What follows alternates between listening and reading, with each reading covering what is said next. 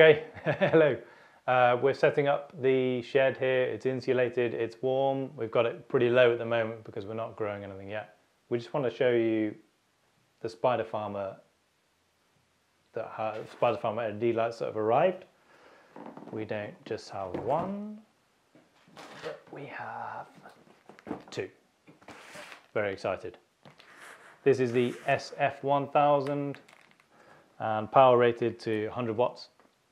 This one's already open, so I'm going to slide it out of the box, give you an overview, and we'll open the other one after that because we want to show you that when you link them together, when you dim one, they both dim.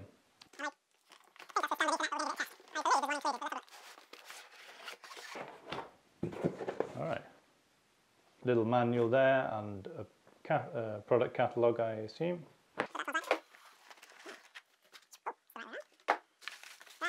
We've got pulleys and cables which are supplied, pretty sturdy and a good length, I'd imagine, for any grow tent or any situation. This is the updated model. It was updated in June 2020, I believe. Before, it just had the main well driver in the center, and you had to unscrew it, take it, unmount it completely, and then turn the dimmer with a screwdriver, and it was not okay. So they updated it, put this little dimmer on the side, and yeah, hey, they included a cable, so we can try and link them together with this one, and we also have some Ethernet that we had lying around. We can try it with that too. Power cable.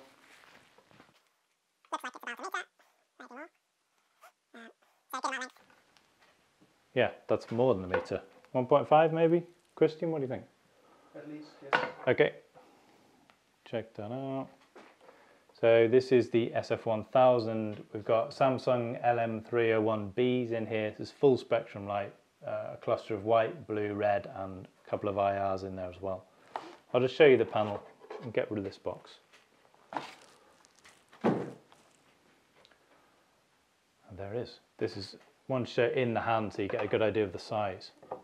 We'll have all the dimensions and the full table of specifications in the description, and also a link to our landing page with all the different images and whatnot, different applications.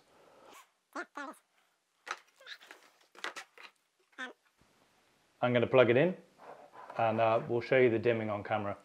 Okay, so we've got both Spider Farmer SF-1000s out of the box. I'm going to show you one of them on, just in normal mode, dimmed all the way down to 10% is the minimum and right up to 100.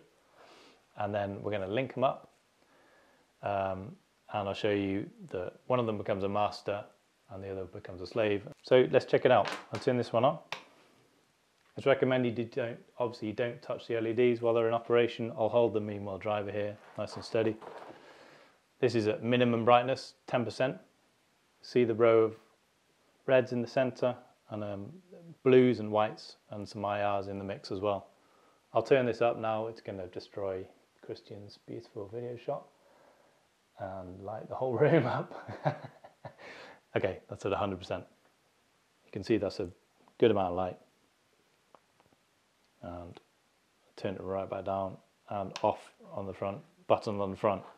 There is another button on the back which enables dimming and turns it off. We'll go through that again in another video. This is going to be the master. We'll go out of channel 2 with the supplied RJ45 and into channel 1.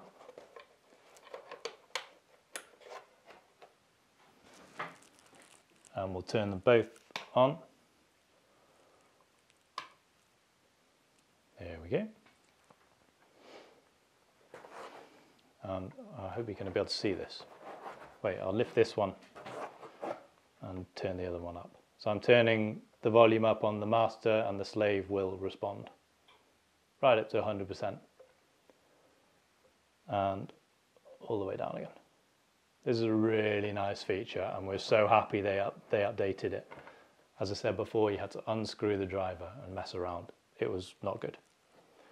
All right, I'm going to leave it there and we'll do hanging and different applications and grow tent and above the RDWC in another video. All right, cool, see you then.